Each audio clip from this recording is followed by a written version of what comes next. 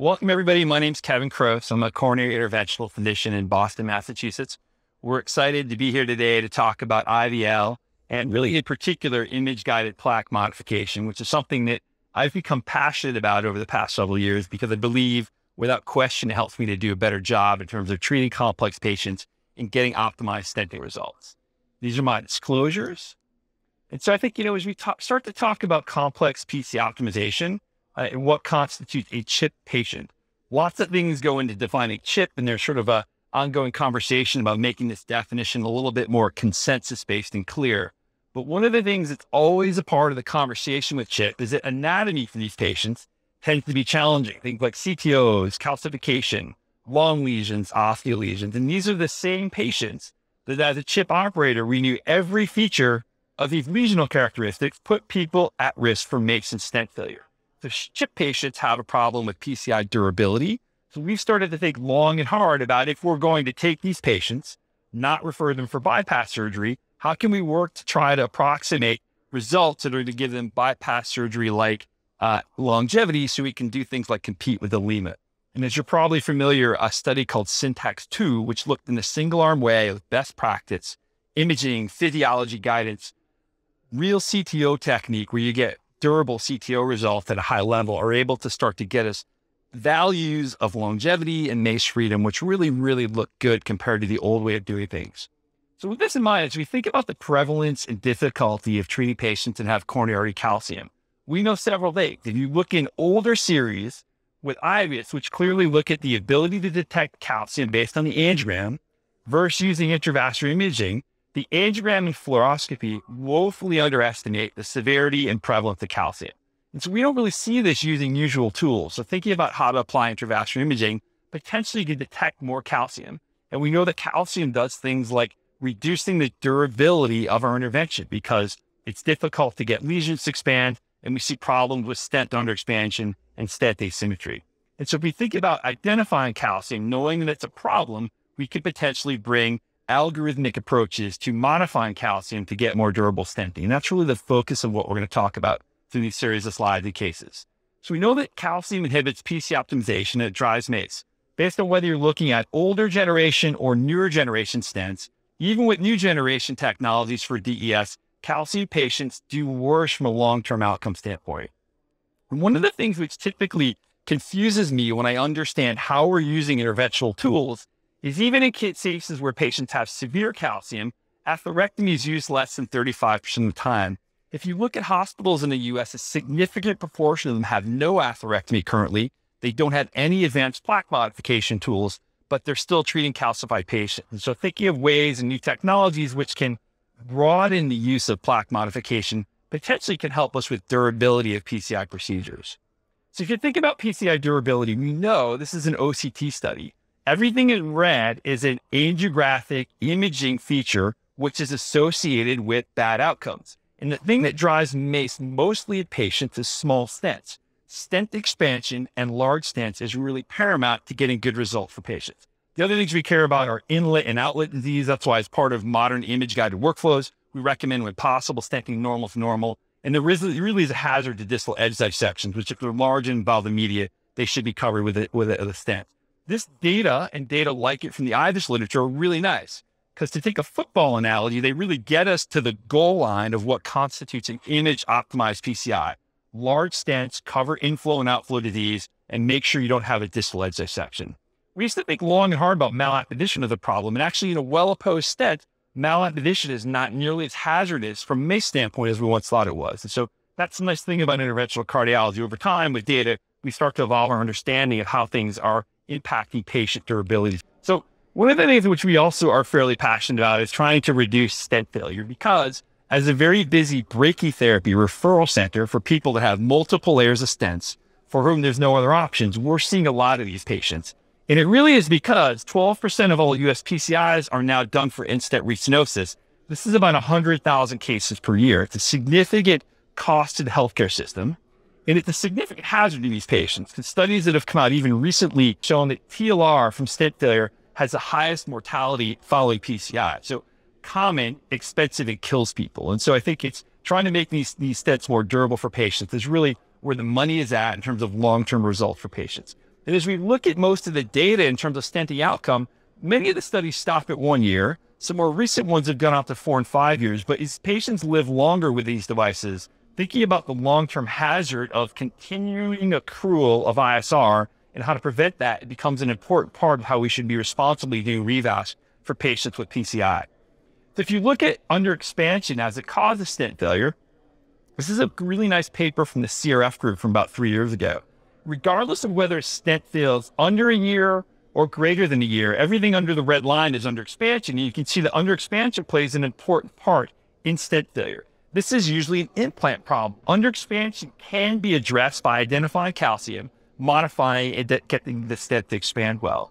If you look at patients that are referred to us for brachytherapy with 2 layers of stent, people don't want to put a third in because that starts to crowd the lumen with metal.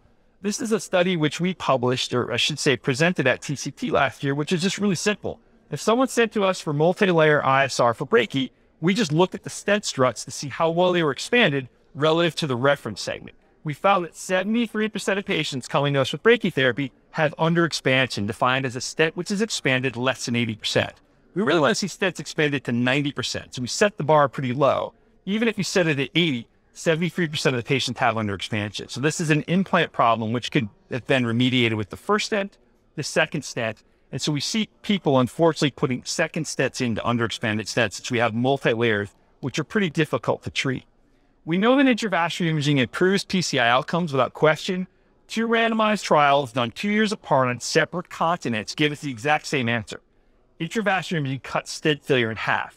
This is IVUS XPL, which is a moderately complex lesion subset defined as 28 millimeters or longer. And ULTIMATE was an all-comer study done in Asia. 2 separate studies, 2 separate continents, exact same answer. Imaging cuts stent failure in half. And there's been many meta-analyses which actually show a mortality benefit to intravascular imaging in terms of guiding PCI. So the data is here to really justify broad use of imaging in supporting PCI patients. How does this happen when we use imaging? This is a meta-analysis which just looks very simply at minimal luminal area of the lesion after treatment, image guided versus not. And we see that imaging makes our stents bigger. We know that bigger stents do better for patients. That imaging makes stents bigger. We know there's clearly an associated mechanism in terms of how this is happening. So with that in mind, I think being all in on image-guided PCI as a path to PCI durability, there's been several algorithms developed around how to apply imaging to calcified lesions to get more durable results for patients. This is one that I like, and it's really the crux of where a decision is made is whether it's balloon crossable or uncrossable. If it's a balloon crossable lesion, you can readily start to do things like applying shockwave and intravascular lithotripsy or orbital or roto. If it's balloon uncrossable, obviously IVL is not yet an option, and therefore we have to think of making a channel with one of the mechanical atherectomy devices and either using those primarily or doing things like orbit tripsy or rototripsy or even laser tripsy, which we have a lot of experience with. And if time allows, I'll share some cases. And really looking to see whether or not there's fracture present on OCT and IVUS is what we do with the mechanical atherectomy devices. But one of the cool things is an OCT sub-study from Disrupt CAV3 shows that you really don't even need to see those fractures with IVL, probably because there's microfractures which still allow the stent to expand. And I have a slide on that in a little bit. The idea here is you're really working to get modification of the compliance of the calcified lesion to get your stent to expand well. And the cool thing about an image-guided PCI strategy is we always do a final imaging run to make sure that we've gotten good expansion. And at times where I've licked my wounds and not gotten that, it allows me to go back and say, all right, what did I do wrong here from a quality perspective, which helps me to evolve as an interventionist and get it right the next time. Once the stent is in, as everyone knows, it's really hard to get the stent to re-expand unless you start doing post-hoc stuff like laser off-label on contrast, or IVL inside a stent, which is also off-label currently. Intravascular imaging, we talked about the sensitive for detection of calcium. We don't have time today to kind of go into all the galleries of how you see calcium on IVUS versus OCT. OCT does have a little bit of benefit over IVUS in some cases because you can measure the thickness of calcium. This is what calcium looks like by OCT, a dark spot in the artery wall with well-defined margins. That's what calcium looks like by IVUS, which I think most interventionalists are well-versed at detecting.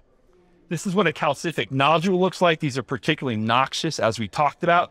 They tend to deform stents and lead us to a place where our flow area looks very abnormal from a geometry standpoint. And one of the nice things about concentric calcium is with OCT, you're able to measure it because OCT could see the full thickness. Conversely, with IVUS, you can only see the proximal ring, and determining thickness can be a little bit tough.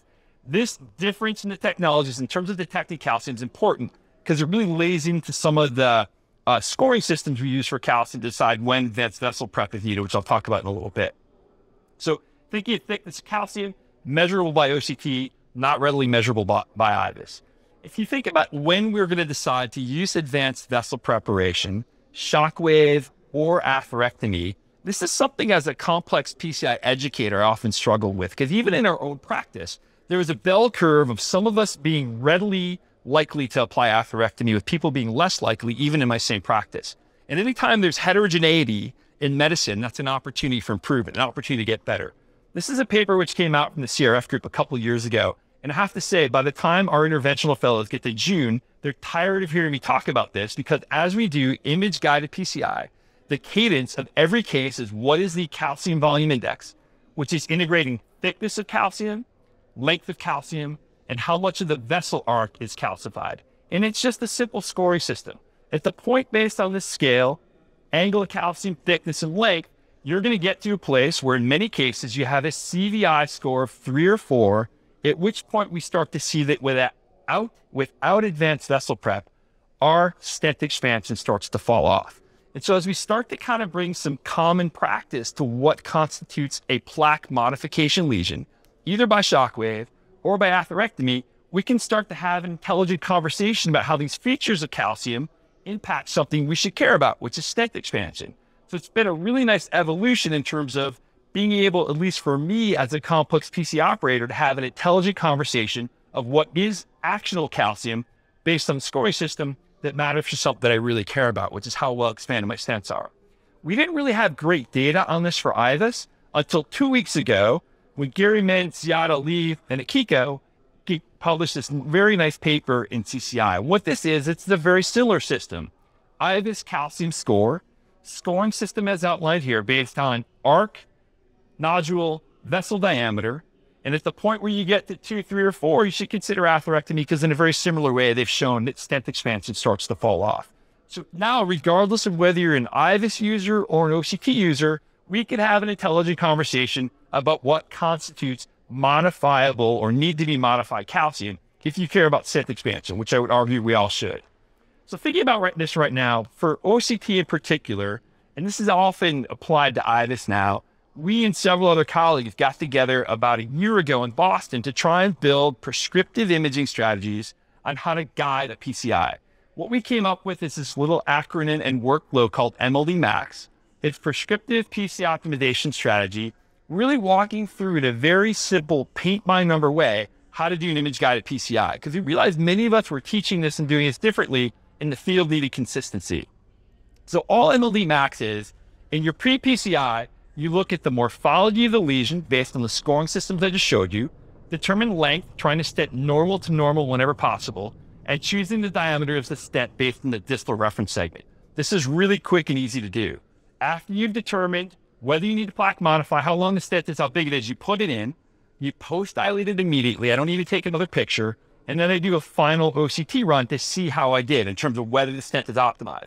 Understanding that the MSA expansion goal is acceptable if it's 80%, but we really want to try to get to 90. And there's some ways in which the workflow allows you to take a 1-to-1 size NC balloon to a minimum of 18 atmospheres. And if you go up on that and you're below 80%, it's okay. We don't want to advocate people start doing aggressive stuff that's going to lead to perforations. I will tell you, calcified lesions through experience, and we're going to get data on this from an ongoing trial called the Lumen 4, we're going to see that it can be often hard to get to 90% of calcified lesions, but we really want to try to get to 80, because we're at 80% expanded with the minimal stent area relative to the reference segments. That's when freedom from MACE starts to really be present for patients that are undergoing PCI. So if we looked at how MLD Max behaves in everyday practice in a project called Light Lab, which is ongoing, that we've had a large part in our center. This has been done in 12 hospitals with 40 operators. And all Light Lab did in its first phase was to ask a simple question. 40 physicians are going to plan their case based on the angiogram. They're going to do a pre-PCI OCT, a post-PCI OCT, and see how that changed decision-making across what you would do based on the angiogram versus what you would do based on intravascular imaging. And amazingly, Using intravascular imaging changed diagnosis and decision-making 88% of the time. And things that really matter, like what type of lesion, what our vessel prep's going to be, the stent diameter, and dealing with underexpansion on the back end. And the cool part about this is if you actually plan the case with imaging, most of the impacted imaging comes in the planning with less work on the back end. And so this is a difference between an IVUS or OCT endorsed case versus one you actually prescriptively plan it based on MLD and then modifying whether or not you optimize based on the MAX criteria. And so we were kind of excited by this cool data because it really furthered the idea that this could be done in a way in multiple centers, applied to difficult lesions in a very prescriptive and simple way. So this is showing what happens when the OCT detected calcium and the angiogram didn't. It led to a change in vessel preparation strategy 47% of the time. This was not done for the most part in an era we had IVL, although there was some use of off-label peripheral IVL in the coronary that we won't belabor for this. But most of the time with the change in vessel prep led to escalation in predilation with cutting or scoring balloons or to escalation with atherectomy or laser. So the imaging data made a difference in terms of what we were deciding to do with regard to vessel prep. This is a poster from Light Lab from the third phase of it, which is presented at this meeting. So, hey, I've got a busy practice. I want to get home in time to see my kid's soccer game. All this OCT stuff that Croce is advocating for is too complicated and going to take too long. It's not for me. I challenge that because new data from Light Lab shows that it takes an entirety of 9 extra minutes to do a pre-PCI OCT and a post-PCI OCT, 2 runs to make sure that your case is optimized. And so if you're stenting my mom's LAD, I would ask that 9 minutes of careful attention to detail is certainly worth it so that she can get a well-expanded stent and be free from MACE over the long term. And so the nice thing about Light Lab is we built a prescriptive strategy. We have clear data on when to do vessel prep, and we've shown now that it doesn't take very long. And if you use MLD Max, I don't have the data in this deck because I wanted to be brief. Effectively, you use less stents because you can plan appropriately and have less trouble dealing with edge dissections, et cetera. And you don't increase contrast use in any appreciable way. And so it's been pretty nice because it shows the practicality of this application and real-world patients, 12 hospitals, 40 operators. So with that in mind, if you think about the OCT and evaluation of calcium as it applies to shockwave, one of the things which I was surprised by is for a lot of times in my practice, if I saw fracture of calcium, I knew it was time to stent. That premise does not apply to shockwave as much because in the OCT arm of CAD3, regardless of whether the OCT found calcium or not, your stent expansion was the same. And this is really cool. If you look at the timing of the case, if you're doing OCT, it didn't take any longer. So I think this further supports the practicality of image-guided PCI with an eye toward morphology, and how you're going to prep the vessel. So with that in mind, I've got a series of cases we can go through which sort of show image-guided PCI with regard to understanding decision-making around vessel prep, but I wanted to see if there's any questions before that. Super. We're glad to have 2 of our CHIP fellows with us in this presentation who will remember some of these cases because they're hot off the presses from even the past couple weeks. So this is an 84-year-old gentleman, post-CABG, class 3 angina, low EF, occluded lima and vein graft, and he's status post the left main and LED PCI. We're still having angina, so we had a stage target of this RCA-CTO. RCA-CTO, dual injections. There's the lesion. You can see nice collateralization from the left side.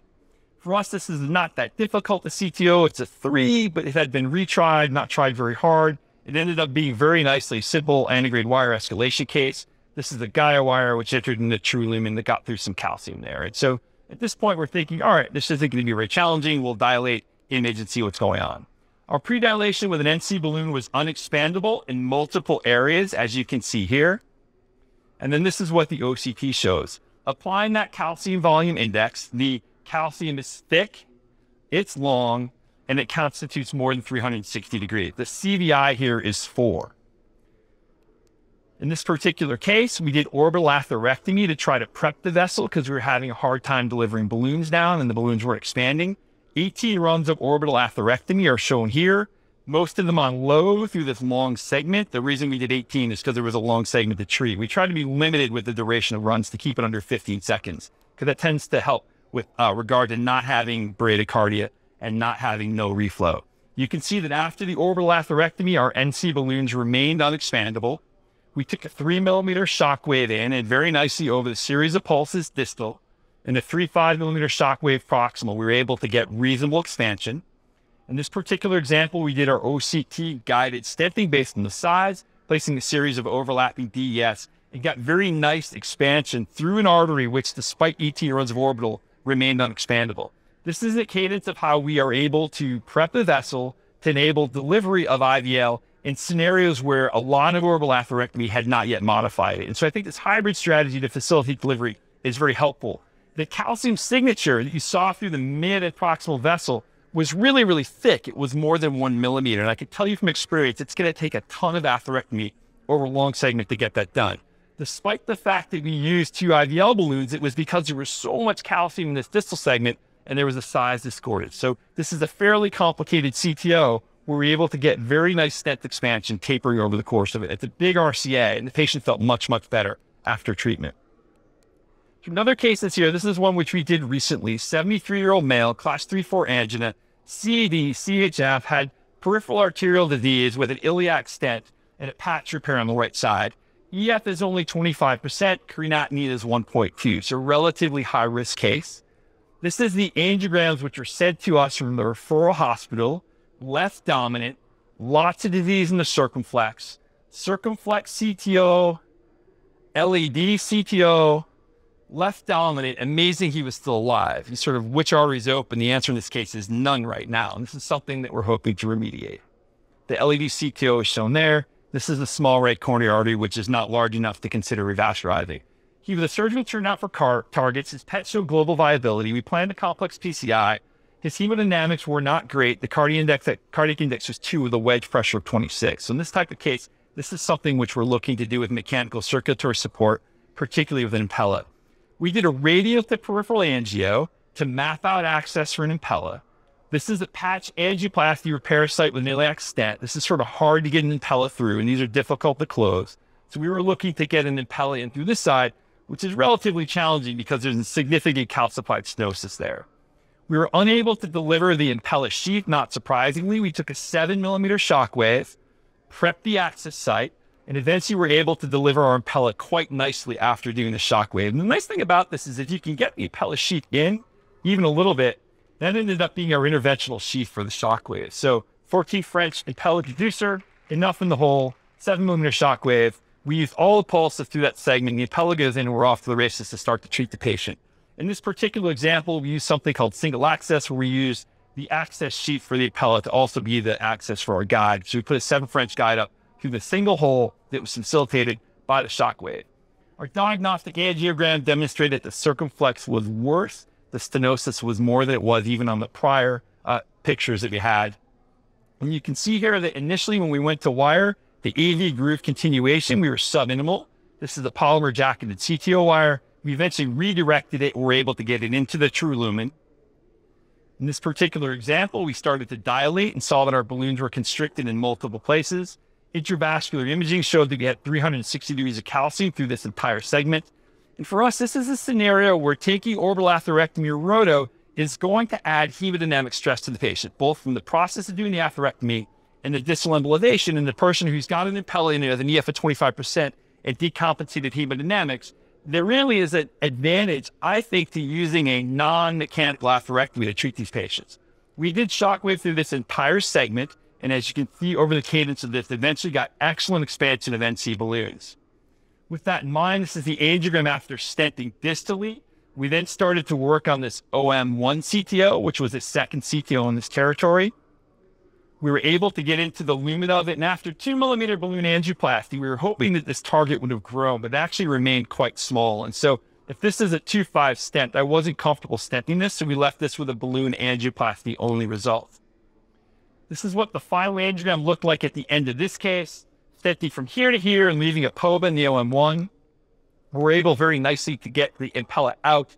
And so we brought him back 18 days later for an LED CTO PCI, which our current fellow Lindsay helped with, which is pretty recent. The right radial artery was occluded. The left radial artery was not compatible with a 7 French system because of spasm. So we had to go back in to the left femoral artery place where we had actually shockwave, and it looked great. The shockwave result we had from 2 weeks prior was excellent. And the target here is going to be the LED CTO. And you can see it's occluded. The visualization is quite poor. So this is going to be a relatively tough CTO because of the poor visualization and the amount of calcium there. Eventually, we were able to use something called a mini star technique, a Mongo, which was subintimal, popped into the lumen, you can see it compress and accelerate. We got a little bit lucky there because this may have needed ADR with a Stingray, but it entered luminally quite easily. With that in mind, we did ballooning. IVUS again showed 360 degrees of calcium. And this poor patient, despite his disease, should now be a poster child for IVL because we were able to IVL his leg, his circ, and now his proximal 8 LED, being able to open this again without having to submit him to the stress of mechanical atherectomy. 3.5 shockwave expanded quite nicely. We did an IVUS-guided reconstruction of his left main and his LED with overlapping DES. It got an excellent final result in terms of expansion, both in the LED and in the left main, post-dilate in the left main to eventually over formally move to post-dilate based on the IVUS optimization. This is really cool because your question earlier, we had really nice round circles after all that shock waving. And so I think I chose this case because it really represents nicely shockwave as a way to facilitate MCS. Shockwave is a way to facilitate not doing mechanical atherectomy in a patient had reduced LV function and marginal hemodynamics. And we did this actually electively and he went home a day and a half later. And so by summary, in terms of an image-guided plaque modification, calcium reduces stent expansion and worsens PCI durability. Modern image-guided workflows to assess calcium and guide vessel preparation help us to optimize our stenting results. Imaging impacts procedural decision-making, allows us to see calcium we can't see on the angiogram and change our vessel preparation strategy. This is data from Light Lab, and it only takes 9 minutes. And IVL obviously facilitates calcium modification to help to optimize stent expansion. So I really appreciate the opportunity to present today. Thanks for allowing us to use this technology and having me as part of this program.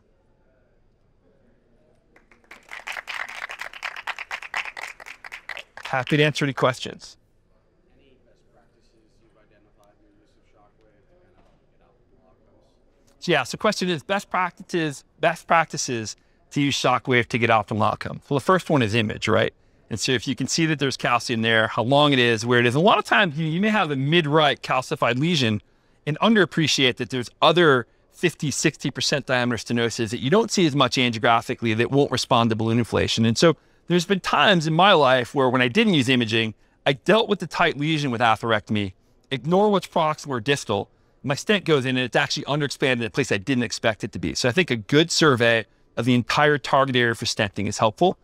Understanding sizing of the artery, you know, I could show you data from Light Lab, either my personal data or the entire investigator base about the number of times that we as angiographers look at the vessel and say it's a 3.0 and get it wrong. For me, in terms of choosing diameter or choosing stent length, I get it wrong 70% of the time based on what I decide to do based on the OCT. So best practice is how big is the artery, right? Because we know with the shockwave device, if it's undersized, it may not work as well. So having it a little more than 1-to-1 has been my practice. And I can't tell 1-to-1 based on the angiogram. I tell based on the IVUS or based on the OCT.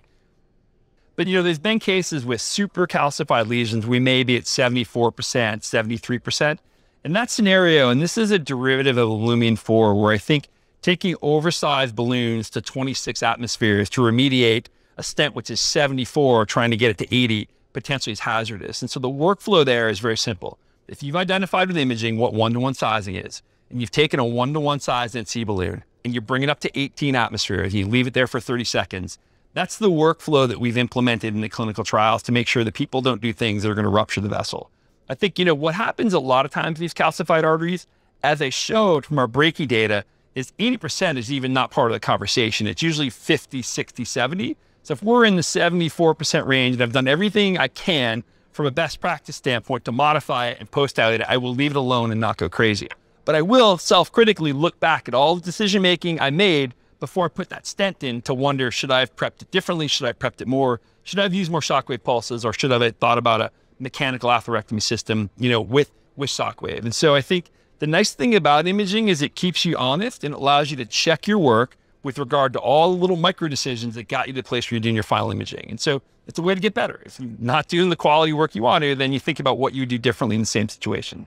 I'm not taking NC balloons into 24 atmospheres in de novo lesions to prep them before stenting, because when it releases violently. I would way much more have a roto, an orbital, or an IVL there to shave the calcium, or the IVL to modify the compliance to release in a way which is more deliberate, less focal, and gentler.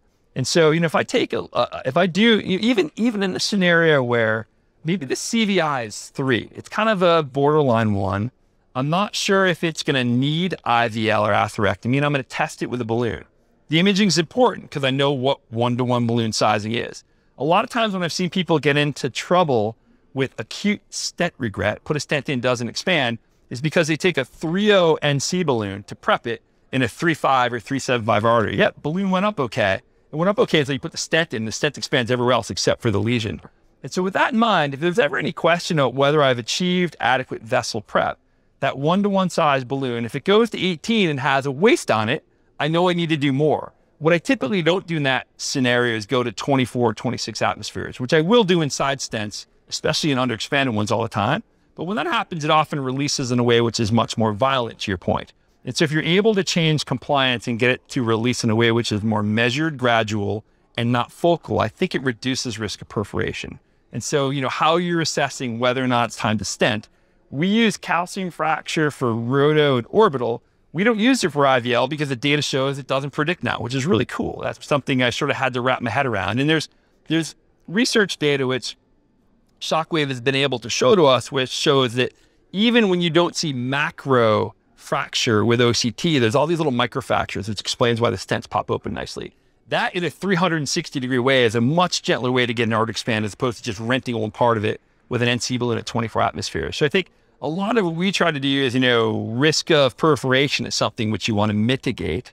And probably as someone asked a little bit earlier, calcific nodules are the place where perforation is really a problem.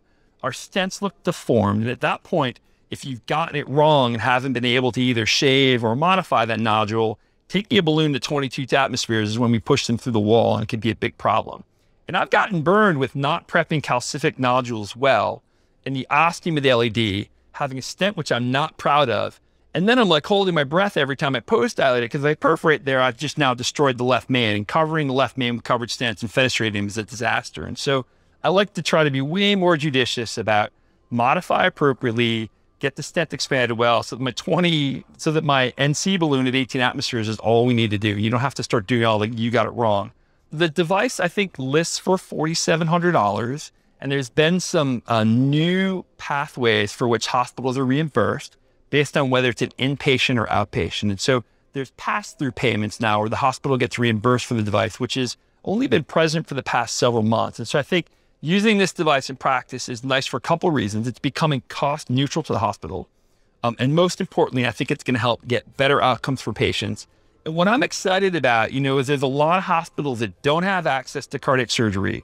For that reason, based on variable state regulations, don't have atherectomy in those sites, but there's still patients that need care where it's a lot easier to use a balloon than it is an atherectomy device. And especially as we see a decrement in the median number of cases that US interventionalists do, probably on the median number hovers somewhere around 60 or 70 in terms of number of PCIs per year, it's a lot easier to use a balloon, which we're all familiar with. And if you're sort of doing 80 cases a year in a rural area, don't have access to atherectomy, it's cool because you can start to apply a plaque modification device, which gets around all the sorts of rules about where atherectomy is available and allows you to do a good job to get lesions to expand in complex patients. Now, if you can't get the balloon there, that's an atherectomy case, and that usually needs referral. But the nice part about this is ease of use and access should help to remediate what I would argue is a problem with stent failure, which is related to underexpansion. So the more we image, the more we see calcium, we can apply these technologies, get bigger stents, and hopefully improve durability.